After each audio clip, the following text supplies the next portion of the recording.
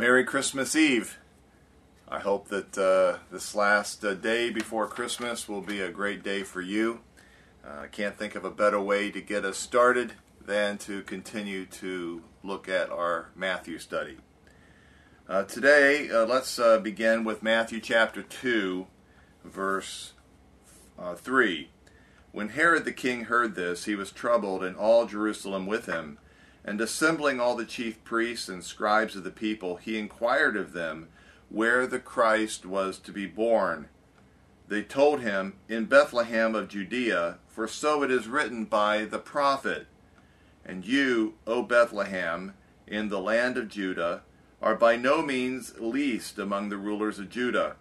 For from you shall come a ruler who will shepherd my people Israel.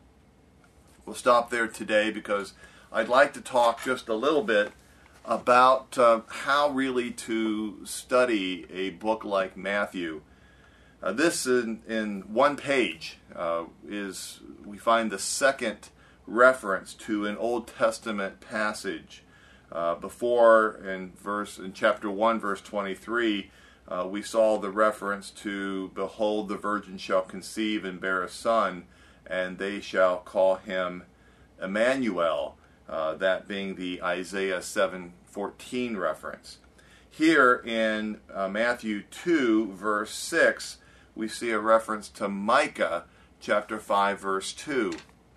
Now, very clearly, when Matthew is writing to his Jewish believers, he is making a reference continuously back to the Old Testament. That's why it is so vitally important for us as Christ followers today not somehow to think that the Old Testament is just for times past and that somehow it's not as relevant or as important to us as what the New Testament is. The fact is that Matthew could not conceive of explaining the origins of the Christ child without at the same time going back and making a reference to these Old Testament passages. So, as we study the New Testament, and particularly as we study Matthew, I think it's really a good idea to have a couple of resources at hand. I have, for example, two different study Bibles that I'm using. The ESV Study Bible, which has recently been made available, and then a very old favorite of mine, the NIV Study Bible. One of the reasons that I like these is not because they happen to be big and thick and make me look, particularly religious, but there are references in here that really help me. Here, for example, in the NIV Study Bible, is a timeline of the Old Testament. And so one of the things that's important to me as I'm studying is to have some idea when I look at a reference to Micah chapter 5, verse 2, is certainly to get out my Bible and go back to Matthew 5, or Micah 5, I should say, and read that. But I also want to get some idea of what it was that Micah was doing and who he was writing to. In this particular case, we see that Micah is about 700 or more years before the time of Christ, that at the time Syria and Babylonia were the great world powers, and that Judah and Israel were becoming lesser and lesser powerful in their time and day and age. And yet here Micah makes a reference to a shepherd king that will come out of this lowly place called Bethlehem.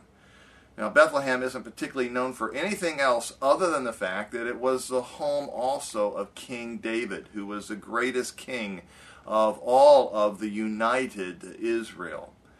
So basically, Micah is saying that there will come a shepherd king, and he will also come out of the city or little town of Bethlehem. Now, one of the things that's very important for us to have here is a perspective of what was expected at the time of Jesus. You see, it's one thing for us after the fact, after knowing the the story of Jesus and how he died and rose again and how we believe him to be the God-man. It's one thing for us now to go back and look at scriptures and see and pull out Old Testament passages that support what we believe about Jesus. But clearly here in Matthew, we see a reference to what was expected long before Jesus ever was born. When the experts in the Bible at that time, the scribes and the chief priests, gave an answer to Herod, they said, well, here's what Micah had to say, that the Christ child would come out of Bethlehem.